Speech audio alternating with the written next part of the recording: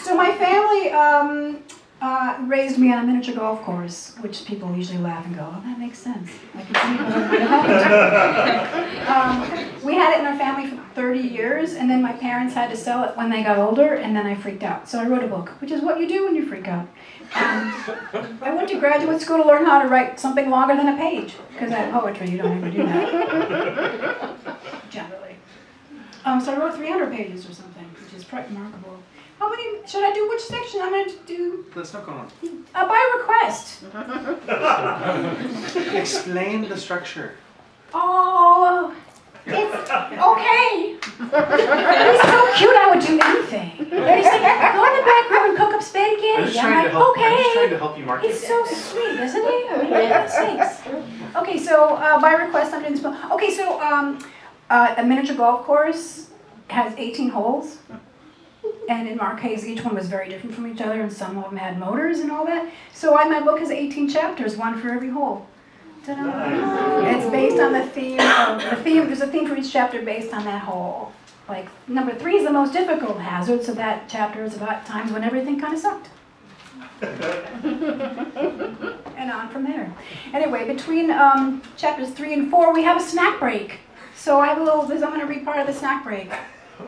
Because while you're playing, you go get a snack. This is called How to Make Snow Cones. Yes. First, don't kill anyone.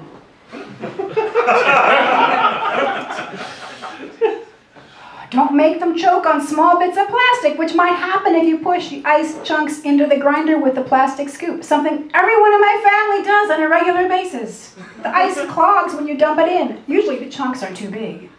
Also, the chute is metal. Ice can stick like a wet tongue on a swing set. You're going to have to shove it a little, but not so hard the plastic scoop gets mauled. The shaved ice is white and shiny. By some strange happenstance, the plastic is too. It's really hard to know if you ground up the scoop or not. If you think you might have cheap plastic into the shaved ice, while the customer looks in eagerly through the front window of the snack shack, just calmly scoop out the snow from the plexi bin and dump it into the yellow bucket below and say, I want to start over. I didn't like that bunch. And then put more ice chunks into the machine. The customer will not know of his proximity to death by choking, and in fact may actually be flattered that you took the time to chop more ice, better ice, for his long-awaited snow cone. One truism about tourists, they like to feel important. A delay, when it's a delay for them and not a delay for someone else, can be interpreted as evidence of your personal interest and a wish to deliver them perfection. Second, the grape flavor tastes watery. Don't push the grape. It's all true. Say cherry, blue raspberry, grape, or combo. The cherry is the single best flavor, and you will say so if asked, but generally you don't volunteer the information. Mom says to give 1 squirt into the ice at the bottom of the cone, then 2 squirts into the dome on top. Do it slow so the ice doesn't dent. Add a straw. The best ice is the cold ice, but customers rarely get that. We grind up ice for snow cones one at a time because we don't get enough orders to shave up a mountain of ice and have it melt there all day. Dad would have a fit.